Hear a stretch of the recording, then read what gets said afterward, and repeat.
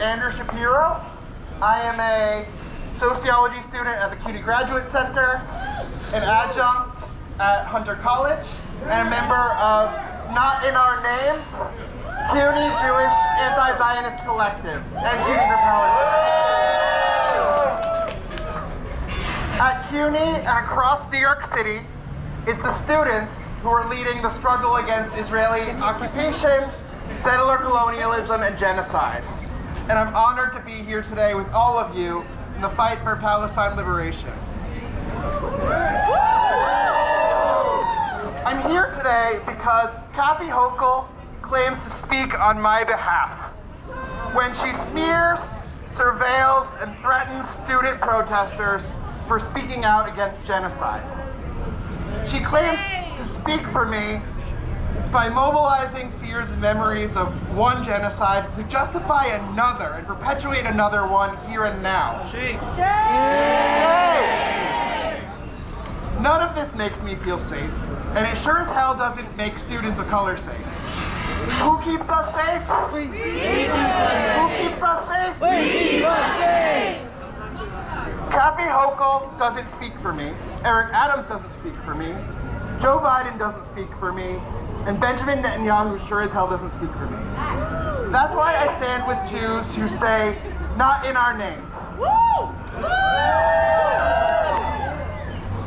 For as long as there has been Zionism, there have been Jews standing against it, who refuse to be complicit in the oppression of others, refuse to be pawns in a game of empire.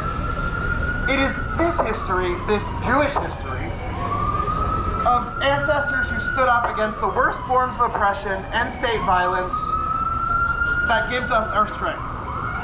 At Not In Our Name, CUNY Jewish Anti-Zionist Collective, we know that never again means never again for anyone. We stand with the courageous students of New York City who are speaking out against genocide. And we reject Governor Hochul's bad faith attempts to suppress voices for Palestinian freedom.